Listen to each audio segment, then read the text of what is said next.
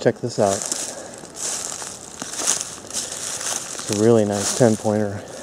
Too bad he didn't make it.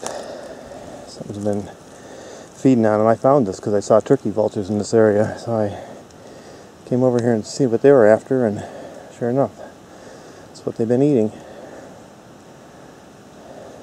Beautiful rack.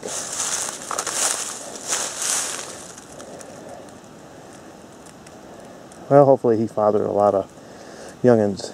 Lots of does around here. It's good genetics going on. I'll be back.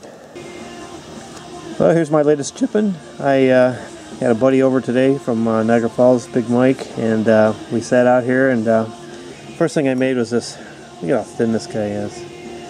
This is a kind of a Lost Lake style point.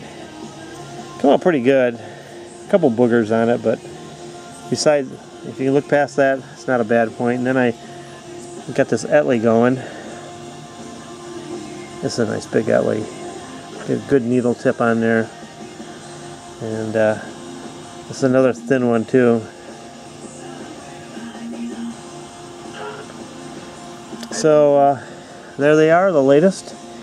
And hopefully if I get a chance, tomorrow's a holiday, I might get out here and see if I can chip out another point or two. It's been a good day, so see what else I can create. Thanks for watching.